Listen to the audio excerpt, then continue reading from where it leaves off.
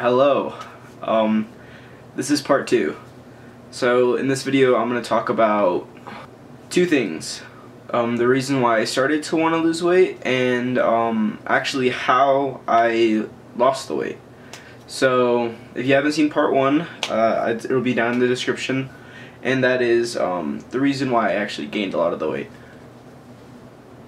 But this is something that you guys probably been wanting to see. I think this is one that will be most beneficial to a lot of you guys. And yeah, so the reason why I wanted to lose weight was it's a pretty common reason for a lot of people, and it is for a girl. I wanted to lose weight because I liked a girl. Really dumb. I mean, I didn't get the girl, but I got into the gym, so I gained something out of it. Yeah, I mean, I did it. I don't know why, but I really liked this girl, and I thought she's not gonna like me the way I look now. So I'm gonna change, and I changed. That's the reasoning. So basically, I lost weight for a girl. Now, the thing that you guys all want to know is how I actually lost 110 pounds in 7 months. I lost 110 pounds in 7 months by doing something very, very rare that not a lot of people do. Psych. It's very simple. I was in a caloric deficit. And a caloric deficit is basically where you eat under your maintenance calories. And the way that you find your maintenance calories, there's multiple ways to find it online. I'll link some in the description down below for you guys, how to find your maintenance calories. But the way that I would recommend to find your maintenance calories is just for like a week straight, pick like a number and eat that number and see if you gain or lose weight, and adjust from there until you find out what your maintenance calories is. That's what I did, and yeah, I was around, I think, 2,300 was my maintenance. Didn't have very much muscle. That was definitely it. Did not have very much muscle. So I started to lose weight, and yeah. So my actual caloric deficit was pretty big. It was 300 calories at first for the first about month and a half, 2 months. And then I went down to 800 caloric deficit. That means I was consuming around 1,500 calories a day, which is very, very hard for some people. And it was really easy for me because I was doing something called intermittent fasting. And that means that I was eating all my calories in a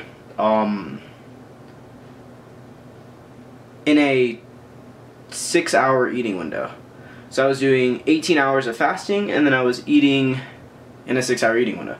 So that means I would stop eating around 9 at night, so 9 p.m., and then I would go to sleep, wake up the next day, go throughout my day, keep myself busy in the morning, because I feel like that really was key, and that really helped. And then I would eat at around 3 p.m. Sometimes a little earlier if I was really hungry or I needed to eat, sometimes a little later. And I would eat my 1,500 calories for the next 6 hours, and I would eat all of them in that 6 hours. And that really helps you feel like you're consuming a lot of food and you feel really full. I just actually finished eating my my meal today, and it was really good. I had some broccoli, I had some grilled chicken, I had cottage cheese, I had some oatmeal, and I had a protein shake. And that was one of my meals for today. I'm probably gonna have another meal. It's gonna be a little bit lighter. I'll probably have like 2 spoons of peanut butter, another thing of grilled chicken, maybe 2 eggs, and then some fruit or something, fruit or vegetables. And that's probably what I'm gonna eat later today. Yeah, that's basically how it was done. I stayed at a caloric deficit and I did intermittent fasting. Some people, things that help them with intermittent fasting are things such as eating one really big meal, and that kind of worked for me. You could have a big meal for 1,500 calories. You could eat McDonald's for 1,500 calories, and you could get 2 Big Macs and a fry. Like, you could eat like, that is not good for you, and you will definitely not feel as full as if you had 3 grilled chicken breasts, eggs, broccoli, brown or white rice, oatmeal, yogurt, Greek yogurt, fruits and vegetables. You will feel much better eating that than eating McDonald's. But I mean, that's where the whole flexible dieting comes in with that. Lately, I actually have been tracking my macronutrients, which is my fats, proteins, and carbohydrates, and I have been doing that. I've actually been doing a very low carb diet lately just to shed these last few pounds, because I am very carb sensitive, so I lose weight very rapidly if I have a low carb diet because my body burns fat up like that. I'm still eating around 1,500 to 1,700 calories a day, training, like I said in the last, I don't know if I did say this, I'm training around 5 to 6 times a week. I do a 3-day split, so I do back and biceps, chest and triceps, and legs and shoulders, and then usually on my off day, I still like to go into the gym and do some like accessories on whatever I feel like I need to work on, and just do stuff like that. I do 3 compound movements on each of them on their respective day.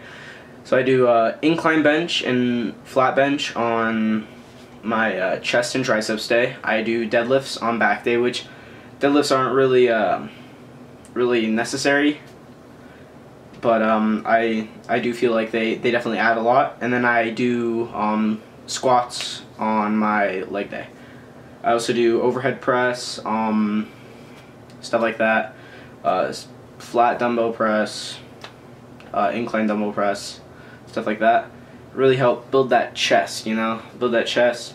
And then for shoulders, try to build some shoulder definition. You know, we're getting there.